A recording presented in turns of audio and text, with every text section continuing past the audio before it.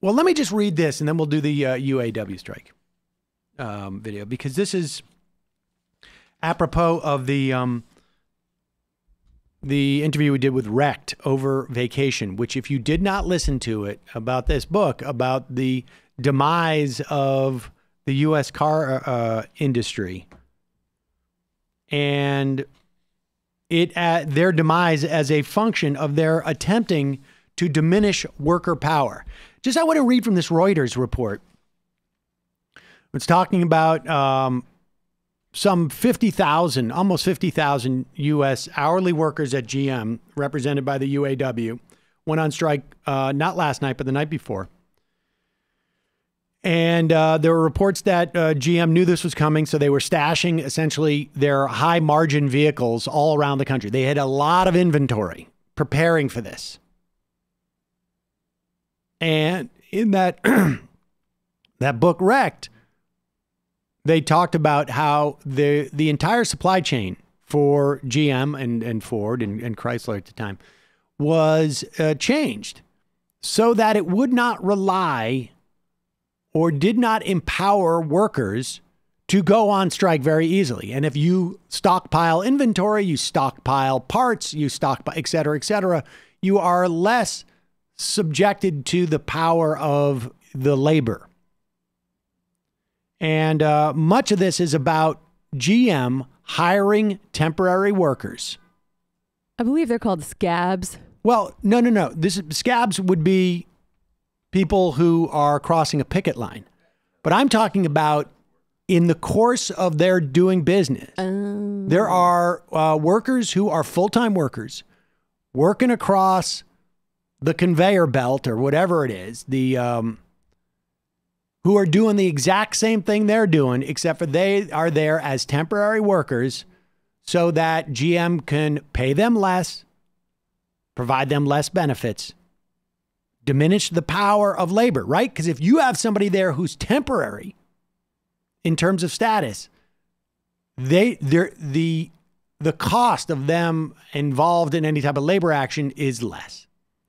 And this Reuters says U.S. automakers use temporary employees who are paid less and receive fewer benefits to be more cost competitive versus their Asian and European counterparts with non-unionized plants in the U.S. South. And the fact is, I just don't believe this. I mean, just based upon that book, that I think part of it is they want to also diminish the power of the full-time workers, the non-temporary workers, and their ability also to increase their wages. So this isn't just a question of we save money on the temporary workers. It is we use the temporary workers to undercut the power of all our workers. Yeah, that's interesting, because another thing that they're mad about is a two-tier contract. So workers who are not temporary are still paid less than senior workers who might even do the exact same job. And this is a kind of contract that is obviously terrible for worker solidarity, and it's one that the union accepted. Indeed. Now, one of the other issues for these workers is that back in 2009, the unions really took a hit in helping salvage this company, particularly GM, but others. They allowed for lapsed payments in retirement funds and in healthcare funds, et cetera, et cetera. So here is a clip of some workers speaking out on CNN. What is it that you all want? Hey, how you doing? Hey, great to see you. What do you want? Can you encapsulate it in a couple of sentences of why you're striking?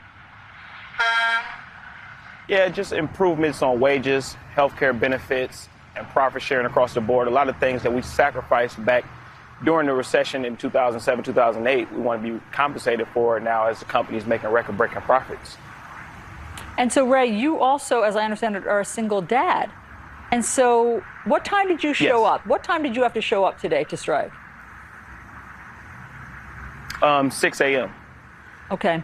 And so tell me the effect that this is having on your home and your life. Well, being a father, the healthcare benefits are tremendously important, and trying to survive off of a reduced income is very difficult.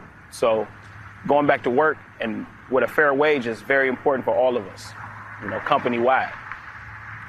As we understand it, this is just this morning. There are still dozens of sticking points. How does that make you both feel? Yeah. For me personally, I understand the difficulty of the negotiations and the importance of them. So this being a lengthy strike, I'm fine with that being the case as long as everything is ironed out and it's fair for everyone. Because I understand the position of the company as well, trying to go forward and being profitable and being on the cutting edge of new technology and being the leader across the board with the auto industry. But also on the backside of that, the workers who sacrifice for the company to get ahead today and be profitable as it is today, we want to be compensated as well because we took a major sacrifice over the years. I mean, they have. They've taken a massive and they consider sacrifice. the company's well-being. Indeed. Even as the company screws them out over in every way, yes. Yeah, well, they still need the company for jobs. Yes. Of course, but it's a mentality difference that's quite striking. Like Carr, I've, because of my my in-laws, former in-laws, and their families, I knew quite a few of those folks who had worked for Ford and GM and this and that, and the pride that they take in their work is pretty intense. In that, it's not. I think folks work with, in constructing things like that. There tends to be a very high level of pride that you don't see necessarily, and when you go into like, I work for an accounting firm or something like that. Yeah, they're making things. It's productive. It's literally productive labor. And they did a hard picket, by the way. Like, you saw some people walking around in the background of that video, just doing what you might normally think of as a picket line. But they also did a hard picket where they physically blocked people from getting into the building, which is how picket lines started. And I think that's pretty cool. We haven't seen that in a while. I have a feeling we're going to see more of it as we go.